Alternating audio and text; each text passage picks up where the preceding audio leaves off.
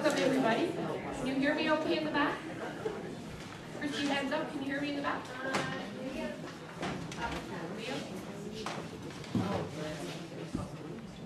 How about now? Testing. Okay, thank you. Welcome everybody this morning to the launch of the Algoma Cancer Report 2015. I want to thank all of you for taking time to come today to hear the overview of our report that will be put on our website. The presentation today.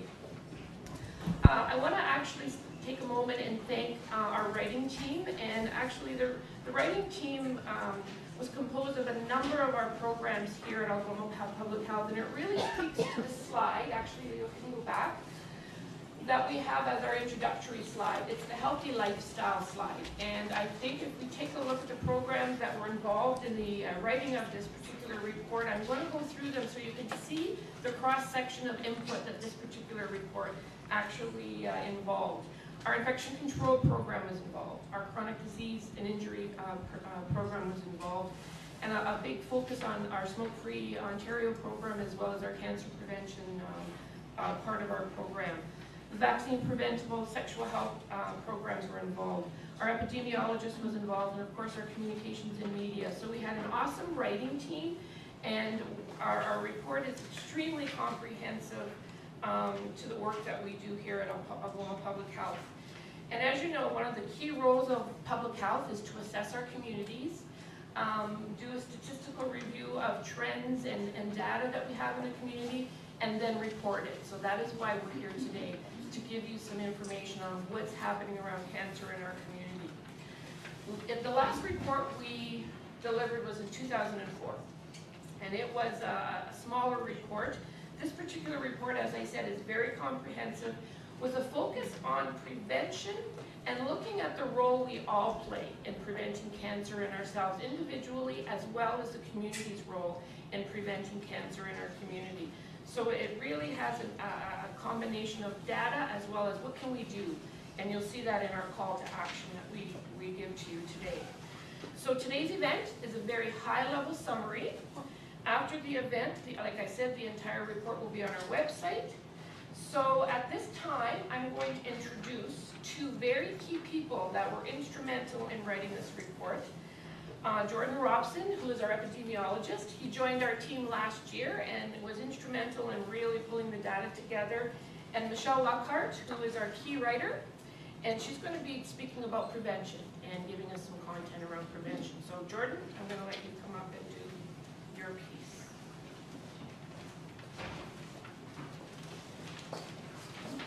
Hi everybody, and thanks for coming.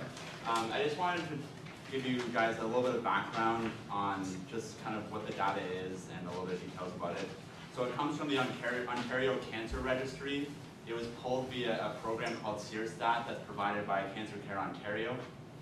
It only goes up to 2009. Cancer data is very complex to process, and it takes a while to do all the linkages between the various hospitals and different care providers. So the data is usually a couple years behind. Most of the information you'll see today is presented as an age standardized rate. I'll explain what that is on the next slide. The comparability between past reports, because cancer is such a multifaceted and complex disease, the way that they classify cancer can change over the years. So that's just a caution. When you're comparing even to our past report from 84 to 1999, the numbers might not be directly comparable because they come up with new ways to classify cancer. You can compare trends generally, so a general trend going up or down is fine, just the exact number comparison side by side isn't technically the most valid comparison. And to determine statistical significance, we use something called a confidence interval method. The confidence interval just kind of gives you a range where you'd expect the estimate to vary by chance, so you'll see that on the graphs that I'll present in a moment. This is just to illustrate what age standardization does. So basically, as you can see, the rate of cancer is considerably higher as you get older. If we didn't age standardize the results, when comparing Algoma to Ontario, differences between our two regions could be strictly due to the age. So if Algoma had a higher population of seniors, then we would be likely to have a higher incidence of cancer because seniors more often get cancer. So we just took that out as an explanatory factor. So the differences that you see today will not be due to age. So the first bit of information I'll present is about the cancer incidence. So incidence basically means the number of newly diagnosed cases between the years 2000 and 2009. It does not refer to the number of people who have cancer during that period. That's a different measurement. So it's just the number of newly diagnosed cases. So this is just an overview of all the cancers in the report. Just very quickly, the green bars are areas where we're lower than the province. The red bars are areas where we're higher than the province, and brown is where we're not different than the province. I won't be presenting all of these numbers today. I'll only be presenting the numbers that are on the blue person diagram that you've all been given. So pretty quickly, these are the four most common types of cancer: colorectal, lung and bronchus, female breast cancer, and prostate cancer in males. Combined, these four cancers account for approximately 54% of all cancers in Algoma, and that's pretty consistent throughout the province. And our peer group. Our peer group is a group of health units including North Bay, Cray Sound, Sudbury and District, Temiskaming and Thunder Bay.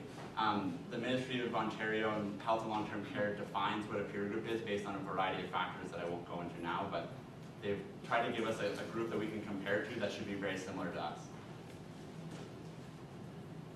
So the incidence for all cancers in the Algoma rate is higher statistically than the province. We're at about 427 cases per 100,000 people. The province is at 410, and our peer group's at 439. You'll notice that males are more likely to get cancer than females, as presented. The incidence rate of males is almost 100 cases higher than females. Prostate cancer, this is the most common cancer in Algoma and in the province. We're actually lower than the provincial estimate. We're at 118 cases per 100,000, and the province and our peer group are both at 134. Breast cancer in females, we're not statistically different than the province. Just the confidence intervals thing I was talking about, see these little bars here? So that creates a range where the value could ultimately, due to random chance, could be anywhere in there. So as long as these bars don't, so this bar includes this bar, so that means that they're not statistically different. So for breast cancer, you can see our bar overlaps with the Ontario bar and the peer group bar, so we're not statistically higher or lower than they are. For lung and bronchus cancer, we are statistically higher than the province. Our rate is at 64.7 per 100,000, and the Ontario rate is at 52.5. Our peer group is similar to us at 68.6. Colorectal cancer, we're not statistically different than the province. We're at 50.7 cases per 100,000, and Ontario is at 49 cases per 100,000. Esophageal cancer, we are higher than the province at 6.2 cases per 100,000. The province is at 4.1. This is most drastic in males compared to females.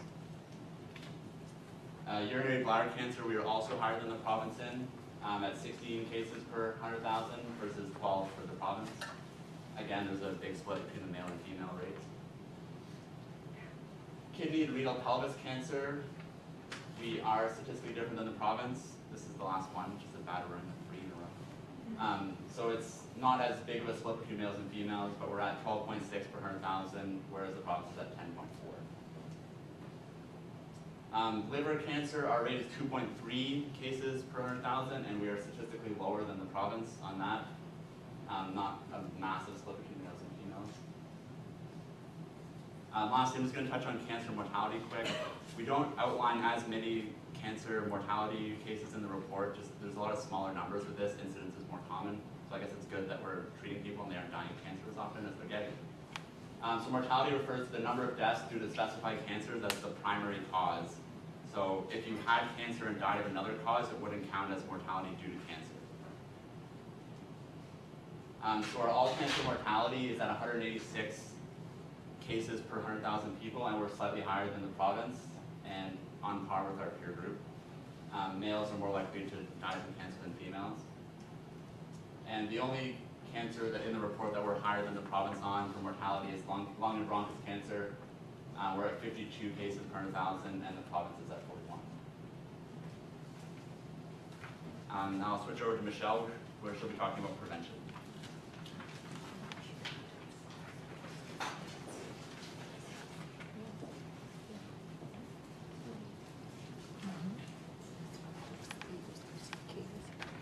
So, a quote from Cancer Quality Council of Ontario, it says that nearly 50% of all cancers can be prevented through healthy lifestyle choices, as well as participating. What did I do?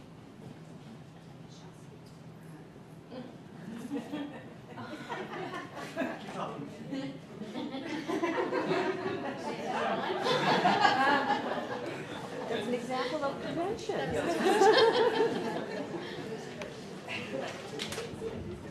Technology is great if you know how to use it. Okay. Nearly 50% of all cancers can be prevented through healthy lifestyle choices, as well as participating in regular cancer screening and through the implementation of health-promoting policies. At least 1/3 of all cancer cases are preventable by modifying one's risk factors. So really, what we're trying to do is give control back to you. So the number one thing that we can do is to be a non-smoker and avoid secondhand smoke. If we smoke, quit, but try to quit first of all, or sorry, try to cut back, and then eventually the goal is to quit. If you drink alcohol, limit your intake to no more than 2 drinks per day for females and no more than 3 drinks per day for males.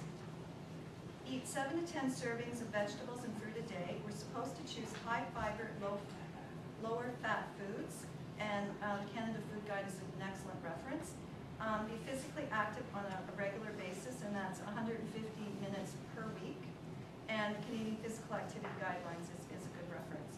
Maintain a healthy body weight. Protect yourself and your family from the sun, and that's throughout the entire year. It's not just in the summer months, it's in the winter months as well. And avoid the use of tanning beds. Participate in regular cancer screening, and the Ontario, Cancer Care Ontario, they operate 3 programs, breast, cervical, and colorectal, and they're available locally. Report any changes to your healthcare provider or dentist, and follow health and safety instructions at home and at work when using, storing, or disposing of hazardous materials. So really, what is the role of public health? Well, we support healthy public policy, and we engage and work with community partners. We increase public awareness, we create enabling environments, and we allocate health services. And it's the Ottawa Charter that really helps to guide the work of public health. This next slide just has some examples of health promoting policies, and I'm not going to read through them. So, lifestyle risk factors in Algoma. So, how do we measure up? Keep in mind that this is self-reported data from a survey of Algoma residents. So 23.6 people indicate that they're current smokers. 44.3% are physically inactive. 60.2 have a BMI, body mass index, greater than 25. 61.8 eat less than 5 servings of fruits and vegetables per day. And 20.7 report excessive alcohol consumption. I don't know about you, but when you start to read that, it doesn't look so great. So we have lots of work that we can do as a group, as a community, but also as individuals. Because I think a lot of times people think when it comes to cancer that they can't do anything about it, that they're going to get it, they're going to die, and that's not true. So the conclusions, really we need to improve our lifestyle choices. We need to participate in regular cancer screening. Know you're normal, so that if something changes, you can tell your dentist, say, there's something wrong. There's something wrong in my mouth, I'm not sure about it. You can talk to your healthcare provider. The implementation of health promoting policies, community-based partnerships, we can't highlight that enough, how important it is to improve access to health information and to support healthier lifestyles. Because we really want to make the healthy choice the easy choice. I'll welcome Lori back to present on our call to action.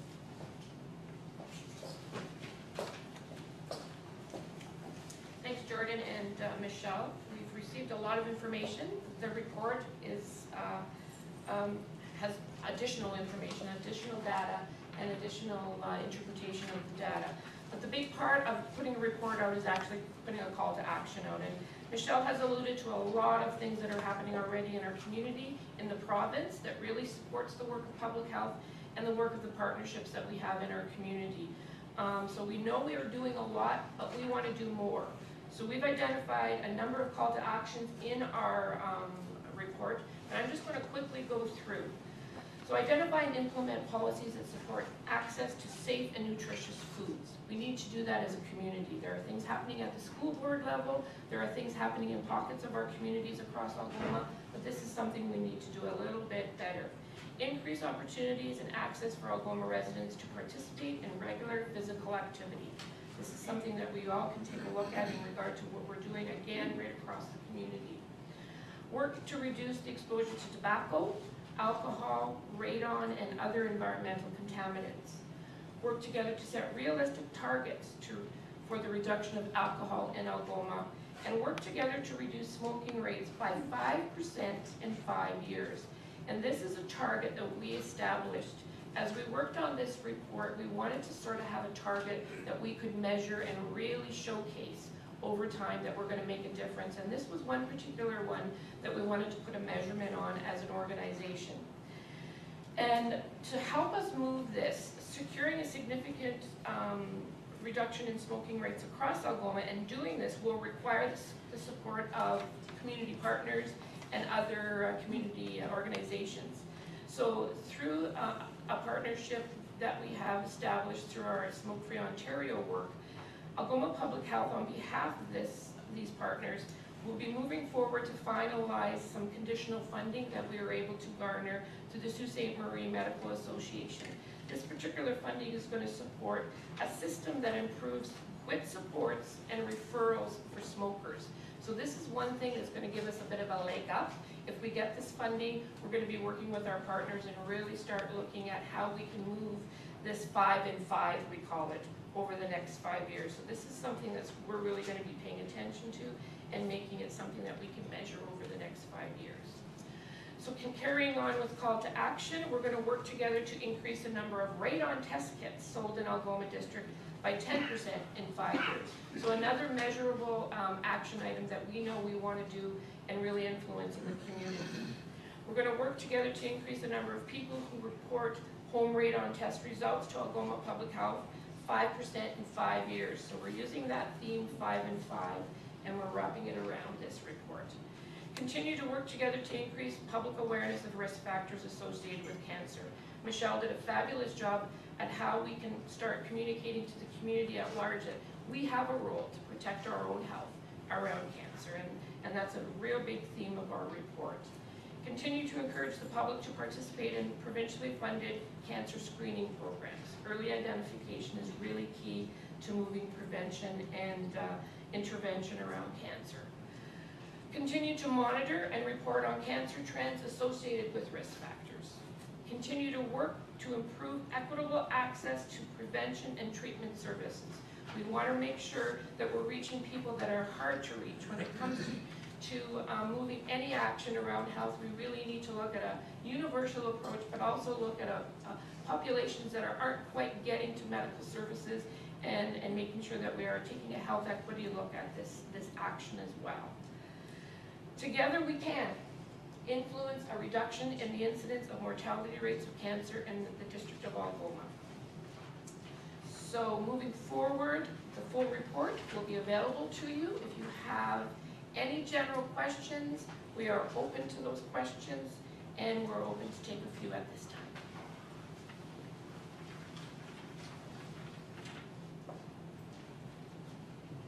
Okay. And also, the media will be doing one-on-one at the end, so if you want to stick around, we'll be here to answer any of your questions. Not hearing any questions, I'm going to wrap up. We have a bit of refreshments. Please join us if you have questions you want to chat with us about. We're here. Thank you for coming today.